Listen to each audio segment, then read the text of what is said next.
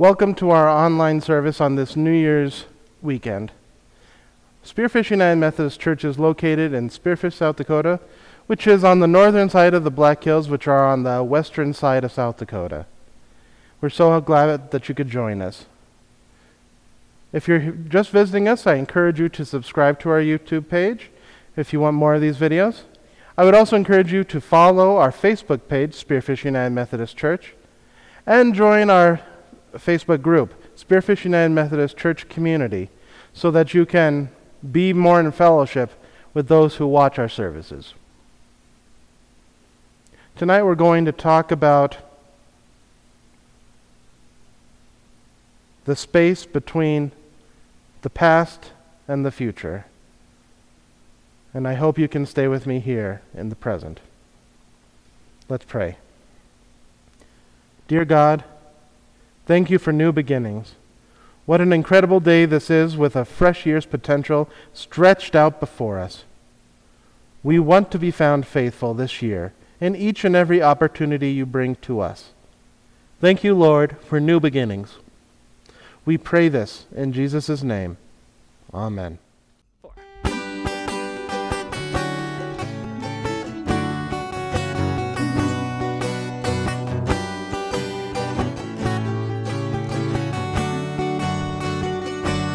Let there be love shared among us. Let there be love in our hearts. May now your love sweep this nation. Cause us, O Lord, to arise. Give us a fresh understanding of brotherly love that is real.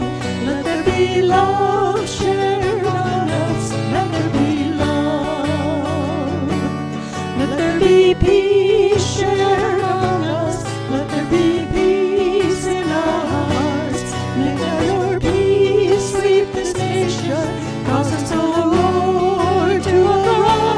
Give us a fresh understanding of brotherly love that is real.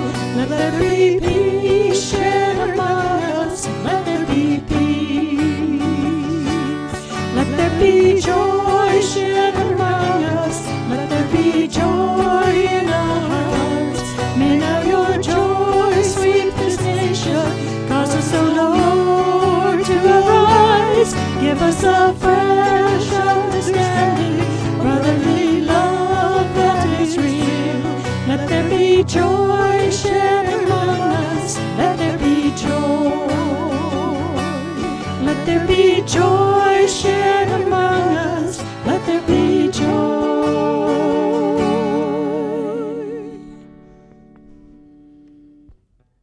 Our first scripture is from Isaiah 43, verses 16 through 21. This is what the Lord says, He who made a way through the sea, a path through the mighty waters, who drew out the chariots and horses, the army and reinforcements together, and they lay there, never to rise again, extinguished, snuffed out like a wick. Forget the former things, do not dwell on the past. See, I am doing a new thing. Now it springs up. Do you not perceive it? I am making a way in the wilderness, and streams in the wasteland. The wild animals honor me, the jackals and the owls, because I provide water in the wilderness, and streams in the wasteland, to give drink to my people, my chosen, the people I formed for myself, that they may proclaim my praise. For this prayer time, we will use a piece called We Begin Again in Love. I will sing the song response twice to teach it to you, and then we will move on with the prayer. We forgive ourselves and each other. We begin again in love. We forgive ourselves and each other. We begin again in love.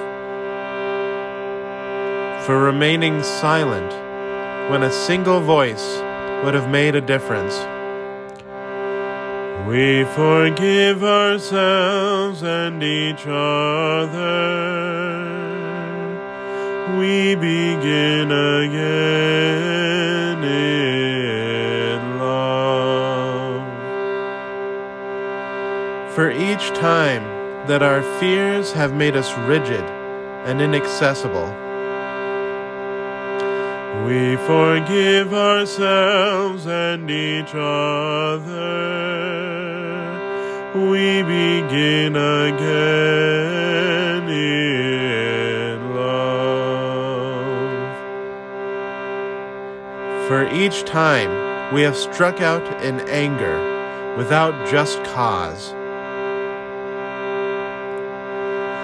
we forgive ourselves and each other. We begin again in love. For each time that our greed has blinded us to the needs of others, we forgive ourselves and each other. We begin again in love. For the selfishness that sets us apart and alone, we forgive ourselves and each other. We begin again in love. For falling short of the admonitions of the Spirit, we forgive ourselves and each other. We begin again in love. For losing sight of our unity, we forgive ourselves and each other. We begin again in love. For those and for so many acts, both evident and subtle, which have fueled the illusions of separateness, we forgive ourselves and each other. We begin again in love. We forgive ourselves and each other. We begin again in love.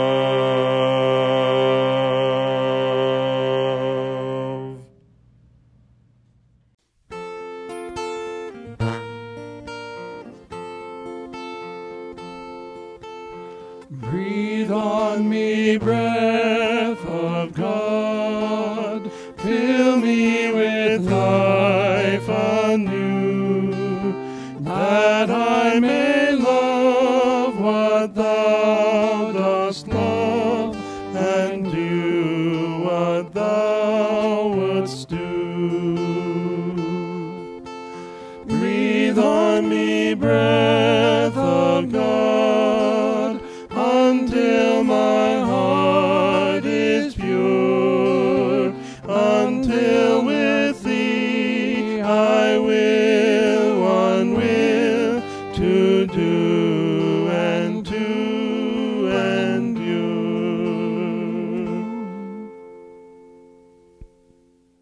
Our second scripture comes from 1 John 3, verses 18 through 24. Dear children, let us not love with words or speech, but with actions and in truth. This is how we know that we belong to the truth, and how we set our hearts at rest in His presence. If our hearts condemn us, we know that God is greater than our hearts, and He knows everything.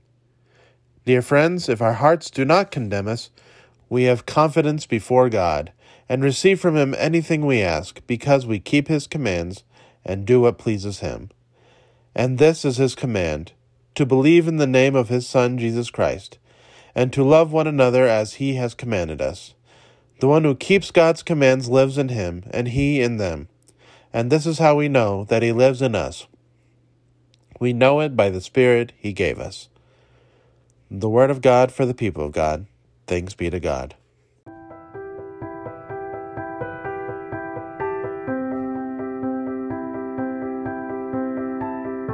We are at the juncture where we perceive a year to be dying and a new year being born. But I think we need to start smaller. I think we need to understand how our weeks and months came to be. The Romans have influenced quite a bit about how we think about time. Our days of the week are all named after pagan gods. Sunday was named Solus Dies, or the sun god's day. Monday was named Lunae Dies, or the moon goddess's day. And Saturday was Saturn's day, who was the god of plenty, time, and liberation. Tuesday through Thursday are all named after Norse, Germanic, Anglo-Saxon counterparts. Martes Dies became Tyr's Day, or Tuesday, as Mars and Tyr were both the gods of war. Mercury Dies, Mercury's day, became Woden's Day, or Odin's Day, or Wednesday, for the gods of knowledge. Jovis Dies, Jupiter's day, became Thor's Day, or Thursday, for the gods of thunder. And Veneris Dies, Venus's day, became Freya's day, or Friday, for the goddesses of love and fertility. The months are a little more complicated. To look at this, we need to realize the calendar did not always have 12 months. The first Latin calendar was called the Romulan calendar, and had only 10 months. Months coming from the word moonth, or time it takes for a full moon to happen. It started in March and ended in December. That's why September, October, November, and December are called the 7th, Septem, 8th, Octo, 9th, Novem, and 10th, Decem months. July and August are named for the emperors Julius Caesar and Caesar Augustus, but were originally Quintilis and Sextilis, or the 5th and 6th months. April came from the Latin term for opening, as in flower buds and green things opening. March is for Mars, the god of war. May is for Maya, the goddess of growth and of plants. June is for the goddess Juno, the goddess of marriage. That is why we have the month, or full moon time, of the honeymoon in June, and the old custom was to give a newlywed couple enough mead or fermented honey to last them a month, or the old length of a honeymoon. Eventually, January and February got added in. February comes from Februalia, which was the time of making atoning sacrifices and honoring the dead. And then finally we get to this new month of this new year, January. January is named for the Roman god Janus, the god of gates, doorways, and passages. He has two faces, one looking forward and one looking back, which also makes him the god of transitions, duality, beginnings and endings. The perfect thing to name this liminal space after. But let's first focus on that Janus was considered to be the god of doors. You walk through a door and suddenly, now what did I come in here for again? This happens to us because we hit something called an event boundary in our brains. Should we live our lives on that side of the door, in the past? Should we live them on this side of the door, the future? I think the answer is to live in this event boundary. What is the main thing you can tell about a person from reading their tombstone? You get their name, some other random tidbits like military rank, who they were married to, an epitaph like, "I told you I was sick," or one of my favorites I have seen at the Old Vale Cemetery in South Dakota, "Here lies Cowboy Tom and his harmonica." The actor Peter O'Toole once stated that he wanted his epitaph to be from a dry cleaning tag attached to a still-stained coat he got. It read, "It distresses us to return work which is not perfect." The main thing we learn from a tombstone is the birth year and the death year. Yet all of the living was done here, in this liminal space, in this dash between two numbers. In our 1 John reading today, we are told not to live in love with words and speech, but through actions and truth. We can sit here and read the book and discuss it and hope for any change to happen. We can also just wait for eternity to come. But I think it's more important that we act so that the book and discussions mean something, and so that little bits of eternity come to this moment now. One of my favorite movies is The Adventures of Baron Munchausen, and the line goes that through my head all the time that says, "Your reality, sir, is lies and balderdash, and I am delighted to say that I have no grasp of it whatsoever." I think a better description of what I mean can be found in this clip of Tom Hanks describing the aria La Mamma Morta in the movie Philadelphia. It's Maria Callas. Andrea Chenier. Umberto Giordano. This is Maddalena. She's saying how during the French Revolution, a mob set fire to her house. And her mother died. Saving her. She's, look. The place that cradled me is burning. I'm alone.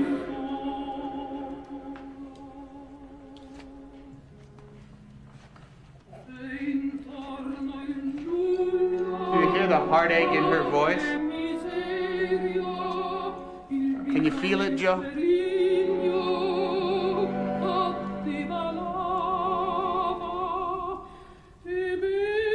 Now in come the strings, and it changes everything. It's like the music, it fills with a hope. And that'll change again, listen.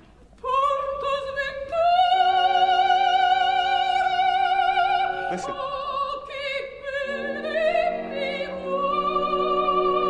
I bring sorrow to those who love me. Single cello.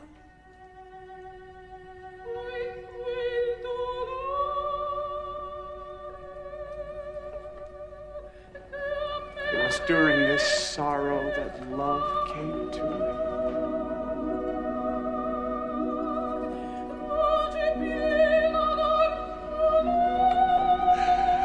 A voice filled with harmony. It said, live still. I am life. Heaven is in your eyes.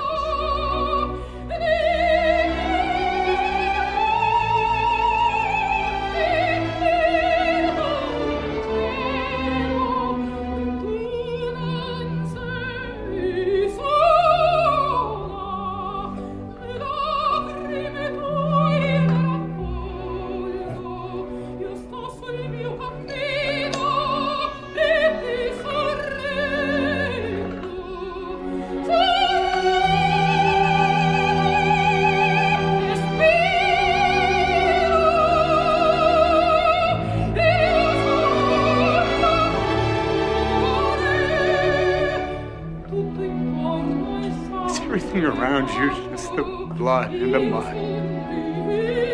I am divine. I am oblivion. I am the God that comes down from the heavens to the earth and makes of the earth a heaven.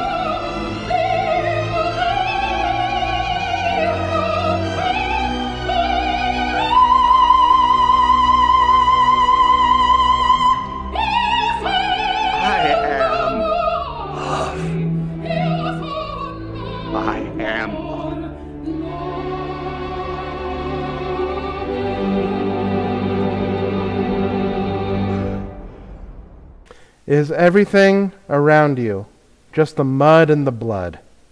I am the God that comes down from the heavens to the earth and makes of the earth a heaven. Your reality, sir, is lies in balderdash, and I am glad to say that I have no grasp of it whatsoever.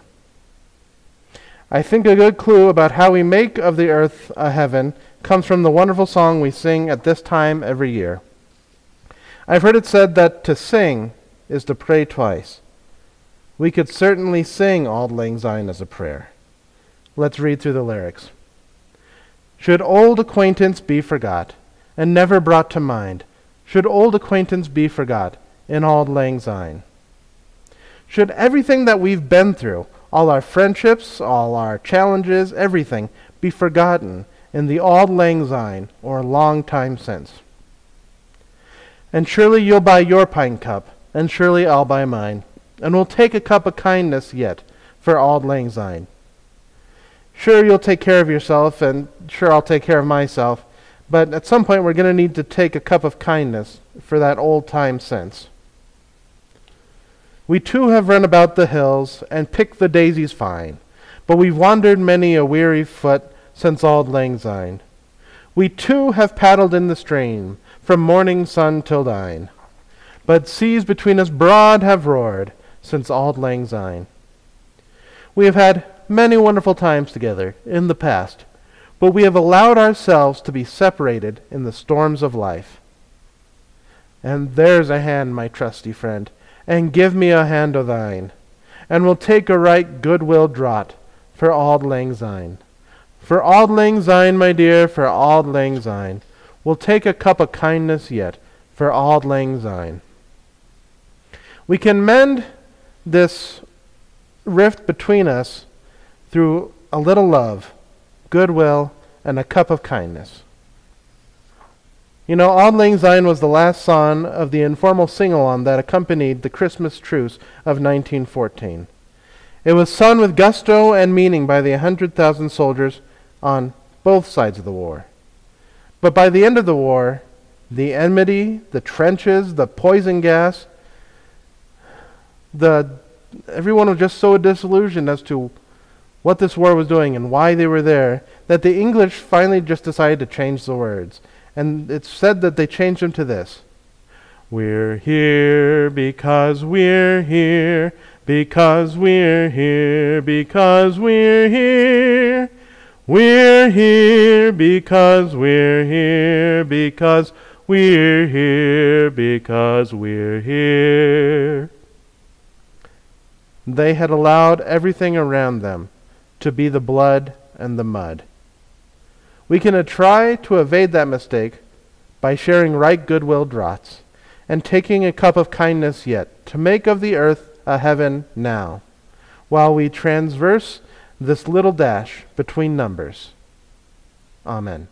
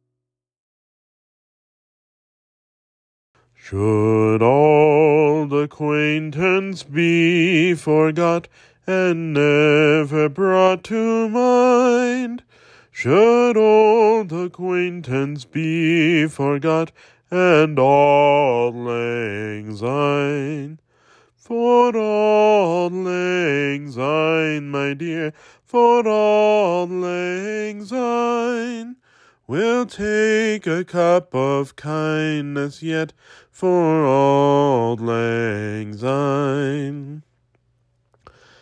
And surely you'll buy your pint cup, and surely I'll buy mine, and we'll take a cup of kindness yet for auld lang syne.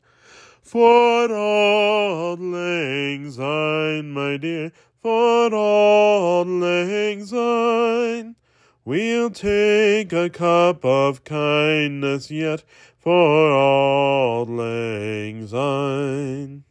We too have run about the hills and picked the daisies fine, but we've wandered many a weary foot since auld lang syne. For auld lang syne, my dear, for auld lang syne, we'll take a cup of kindness yet for auld lang syne. We too have paddled in the stream from morning sun till dine, but seas between us broad have roared since auld lang syne. For auld lang syne, my dear, for auld lang syne, we'll take a cup of kindness yet for auld lang syne. And there's a hand, my trusty friend, and give me a hand of thine, and we'll take a right goodwill draught for auld lang syne. For auld lang syne, my dear, for auld lang syne, we'll take a cup of kindness yet for auld lang syne.